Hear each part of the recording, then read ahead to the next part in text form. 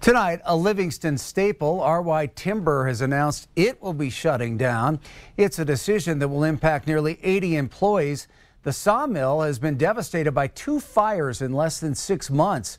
The company was hoping to rebuild, but after the latest fire a week ago, the challenges were too great to overcome. The closure means there are now 6 major sawmills left in all of Montana.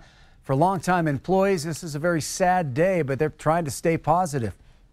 For them to go out and start a new life, find new jobs, and possibly move, difficult deal. Things happen for a reason, and who knows, maybe another sawmill company buys this place, and I'm sure we'll all see each other. Yeah.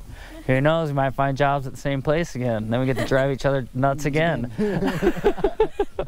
Montana Democratic Senator John Tester reacting to the news, saying RY's closure after more than 25 years of creating good-paying jobs and responsibly managing forests in Montana is tough news for Livingston. I'm ready to help the region rebound by working to ensure that folks have access to resources they need to support their families and communities. Meanwhile, Montana Republican Senator Steve Daines said the news of RY Timber closing is extremely disappointing, and I stand with RY and the community of Livingston during this hard time.